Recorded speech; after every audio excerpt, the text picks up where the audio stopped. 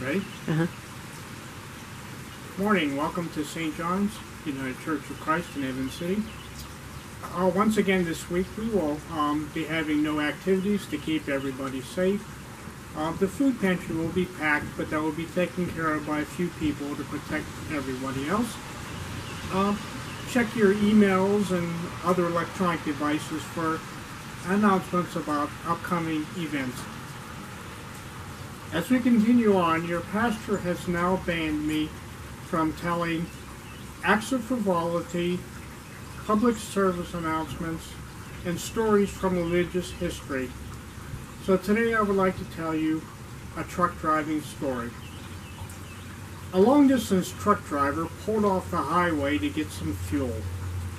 While he was filling up, he noticed a small diner across the street. He checked his watch.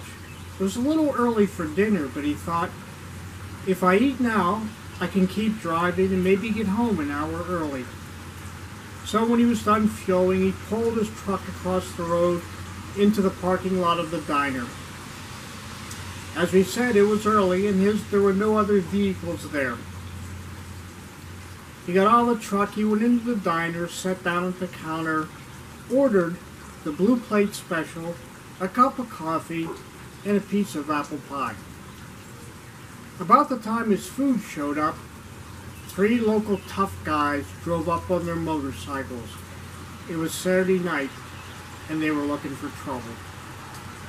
They came into the diner and they sat in the booth right behind the man, where they began making all kind of crude remarks about truck drivers. But the man just sat there calmly eating his dinner. The tough guys then took turns going to the men's room, making sure to bump into the man on their way to and the way back. But still the man just sat there calmly eating his dinner. The tough guys then got up and surrounded the man. One of them picked up the sugar dispenser, unscrewed the lid, and dumped the entire contents on the man's blue plate special. The second tough guy put his cigar out in the man's coffee, while the third man laid his hand on top of the truck driver's pie and smashed it flat.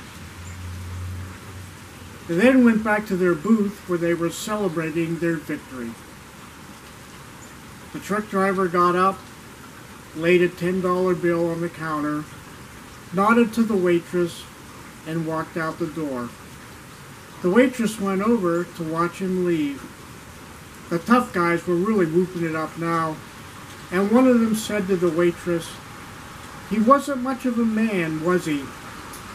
And the waitress said, "He's not much of a truck driver either. He just ran over 3 motorcycles." Have a great week ahead.